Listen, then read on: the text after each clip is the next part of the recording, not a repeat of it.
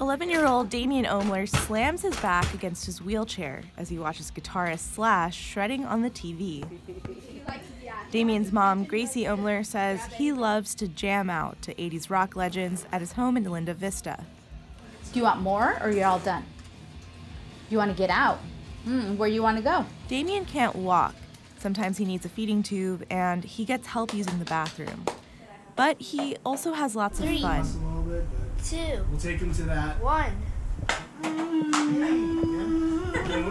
While Damian can't communicate, he's always laughing.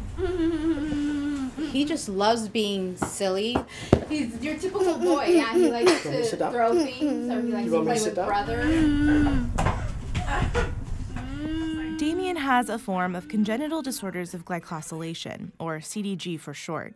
It's a type of extremely rare disease that causes the body's cells to malfunction because sugars aren't properly attaching to proteins. But there are over 100 different forms of CDG because different genetic abnormalities can lead to this poor sugar-protein connection.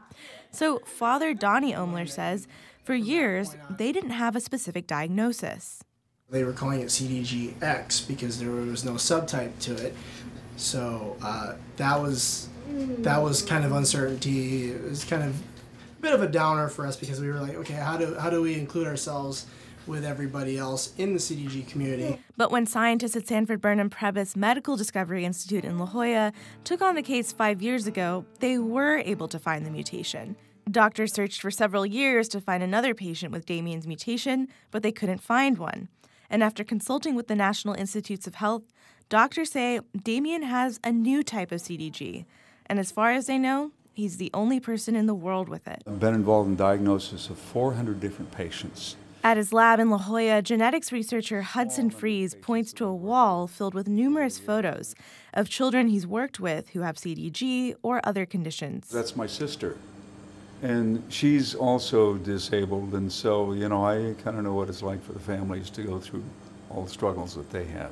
Freeze started working with Damian 5 years ago when UC San Diego doctors turned the case and Damian's skin cells over to him. What they found is an entirely new gene in a DNA sequence where CDG can develop. So they're calling this disease CDG-GET4, which refers to that mutated gene in Damian's body that's stopping proteins from being guided to the right place. What it does is to help proteins go from where they're made within a cell and gets them to the right place. Now, it's not that they just sort of walk a road on their own. They have helpers. They have chaperones along the way. And with Damian's, one of his chaperones was almost completely gone. Freeze says this discovery is significant because understanding which mutations lead to CDG can help scientists design more therapies to treat it. What this does is to open up a whole new pathway of thinking for people who said, well, I never thought about possibilities in that group of genes or that kind of physiological function, but maybe I better go look for those now. And that could open doors for other CDG patients to also get treatment. In Damian's case, Freeze says there's one drug that he knows of which could potentially help Damian, but it has some uncomfortable side effects. He says the other benefit of finding these genetic mutations is that people can do more family planning if they know the mutation is hereditary.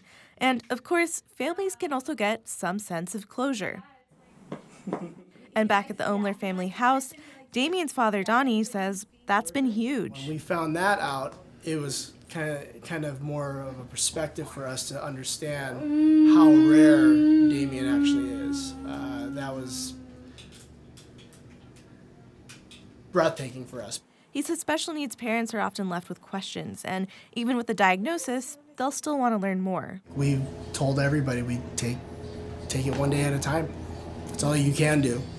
In the meantime, they think it's important for special needs parents to know they have a community of support. And Freeze says he believes as Damian's case gets more publicity, more patients like him will be discovered and could potentially get treated. Bye. Shalina Chatlani, KPBS News.